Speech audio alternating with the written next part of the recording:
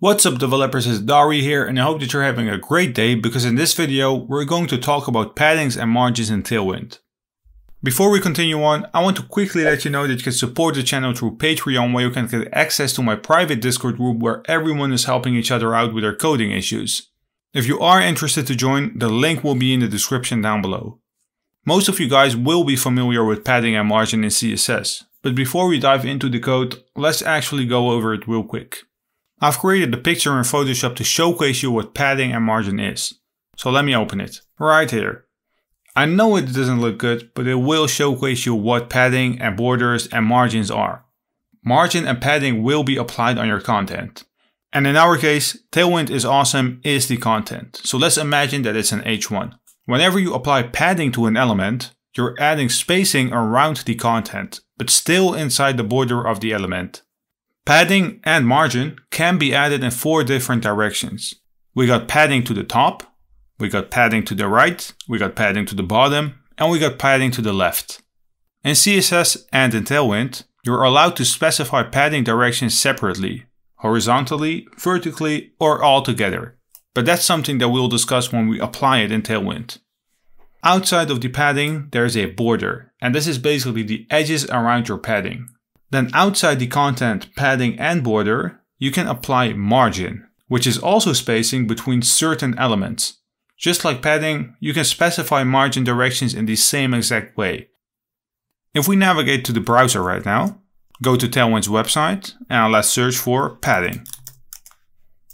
Right here, you can see an entire list, well actually 245 classes that you can apply in order to manage your padding. I won't be going over all of them, otherwise the video will be hours and hours long, but I will tell you more about the class names and properties.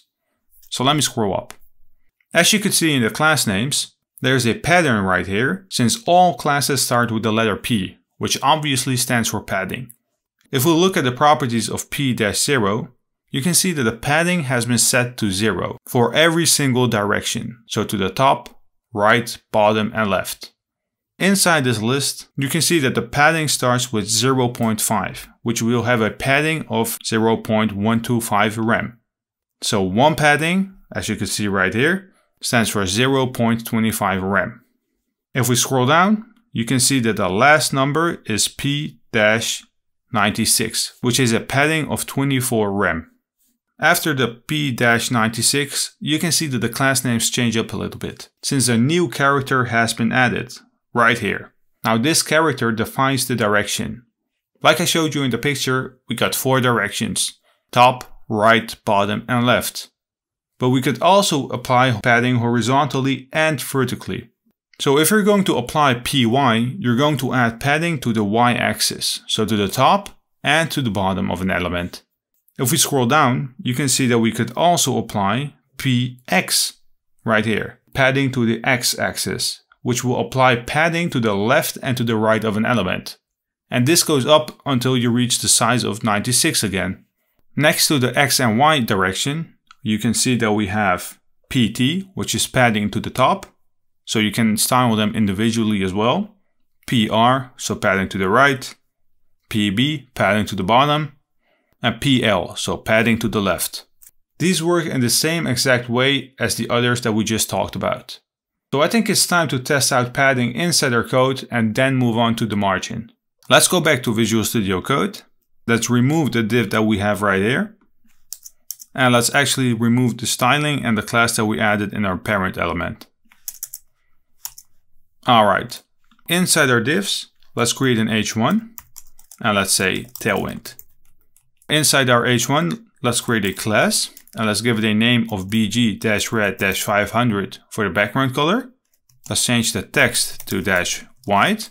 Let's add a width of max, so width-max.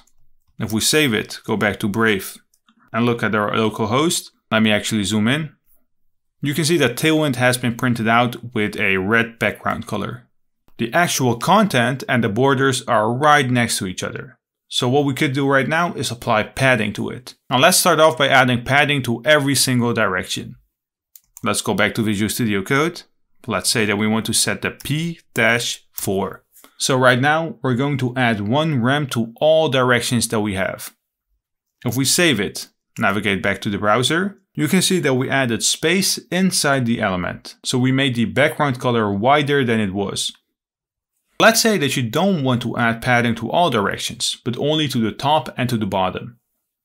What we then need to do is to say p y-axis is equal to 4. Save it, go back, and as you can see, there's no padding to the left or to the right of our element. I think that this is pretty straightforward. So let's talk about margins right now, since you got a couple more options right there.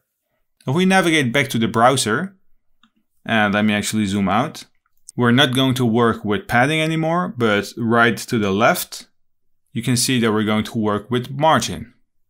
Now let me zoom in. All right.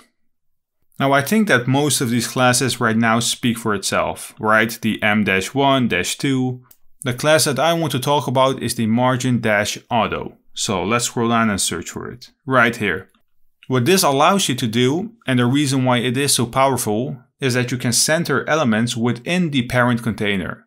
And to show this to you, we actually need to go back to Visual Studio Code. Now inside our parent element, so our first div, let's give it a class of bg-blue-500.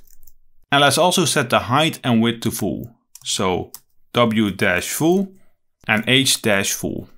Save it, go back to the browser, refresh our local host, and as you can see, the background has been changed to blue, which is alright. Here comes the tricky part, or the fun part. You don't want the content inside your parent container to be 100%. You don't want Tailwind to be aligned to the left, but let's say somewhere right here.